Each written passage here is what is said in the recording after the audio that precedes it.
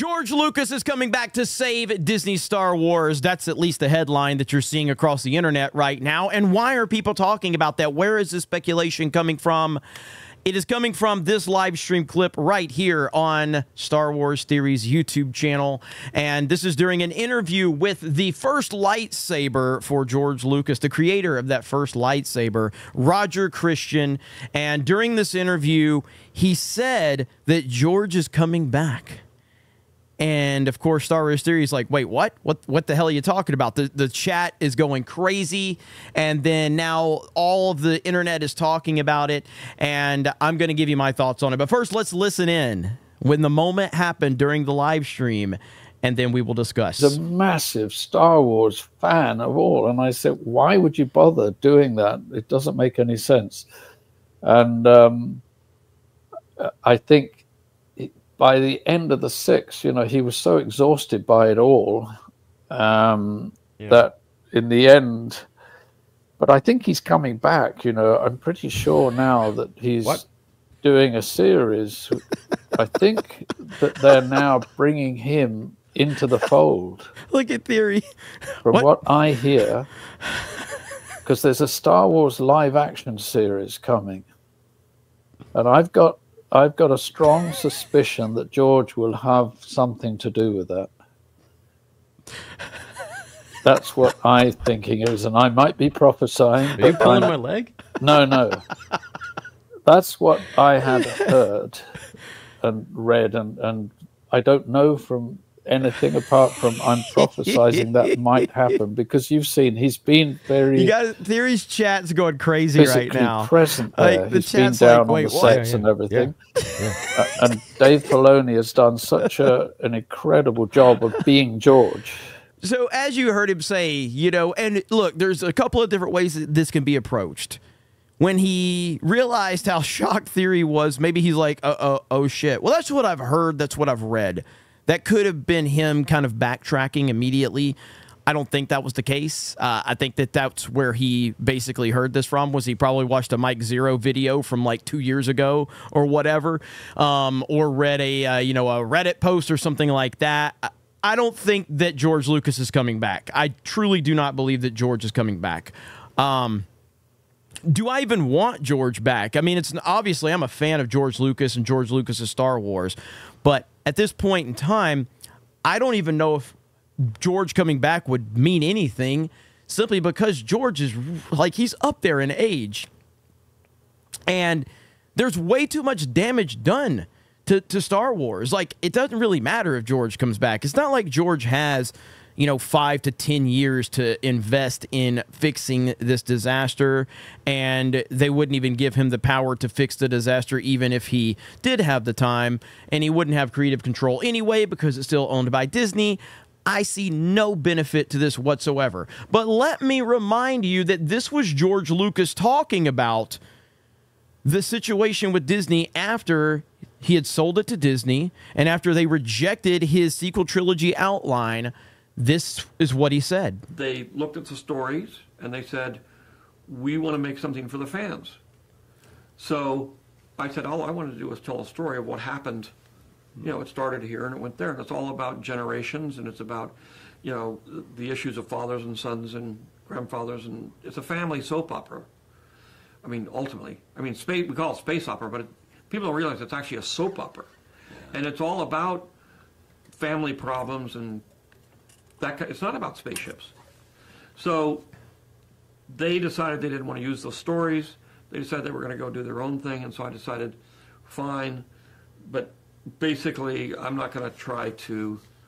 They weren't that keen to have me involved anyway. But at the same time, I said, I'm not going to. If I get in there, I'm just going to cause trouble, because they're not going to do what I want them to do. So, and I don't.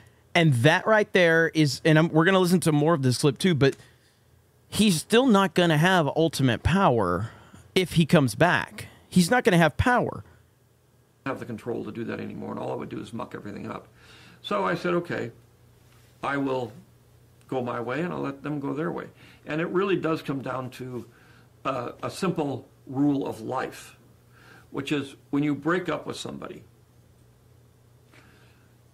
the first rule is no phone calls.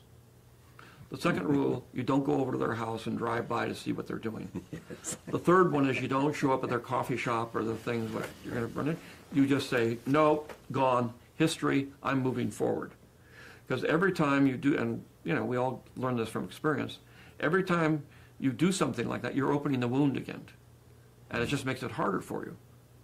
You have to put it behind you, and it's a very, very, very hard thing to do. And I would have to imagine at this point in his life, he has completely detached from this situation, and he's not coming back. That's my guess. Obviously, I have no information, no inside information.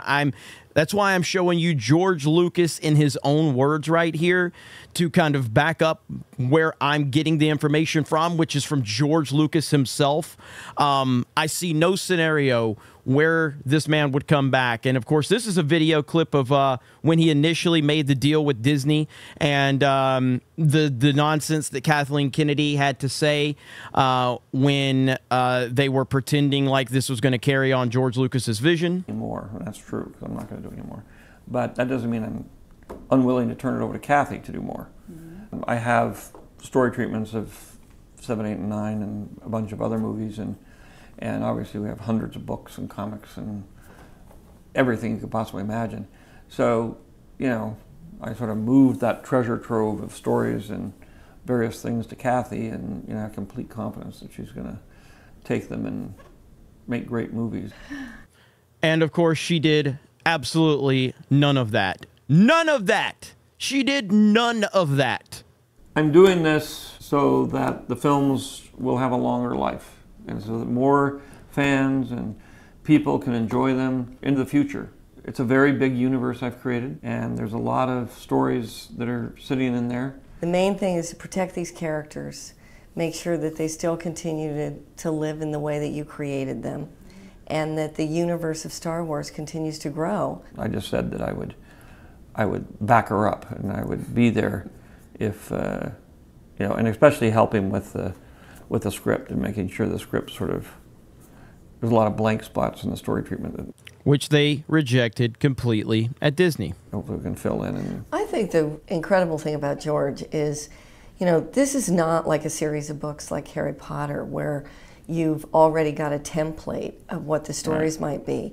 These are original stories and original ideas that come out of a world that essentially is in George's head. So the beauty of the collaboration that can continue is as we work our way through these scripts, if we're sitting and saying, you know, I wonder if this character can do that, or does this make sense within the rules of Star Wars? That really, he's the keeper of the flame when it comes to that. It's the same thing with the first 3 films. That's all. It used to drive me crazy listening to this woman talk and listen to her spread her lies and bullshit. I'm so beyond it now that it doesn't even annoy me or aggravate me. Star Wars is completely ruined. And this is, I'm playing this so that everybody understands. This is why I'm at the conclusion where it doesn't even matter if George comes back. He can't save it at this point in time anyway. Nobody can save it because of people like Kathleen Kennedy and Bob Iger. My job is to be the keeper of the flame. Well, it's based on human behavior, human psychology, you know, mythology, which is the sort of archaeology of human behavior and thinking. And since it has those motifs, it is very universal, and everybody can relate to it. It's about good and evil in us, as well as our institutions. So. And the idea that some of us think we're really great people, but in the real world we're not. We're terrible people. Or you can make bad choices. Well, you make bad choices, but you run your life in a very selfish way. And George made a bad choice by selling it and giving Kathleen Kennedy complete control. That happened. And you think you're doing good when you're actually not. And at the same time, it's you know, how do democracies turn back into dictatorships? Why do people who have the power to have the freedom and everything turn? So that's kind of the gist of it right there. And again, this is why I firmly believe that there's no scenario where George actually comes back.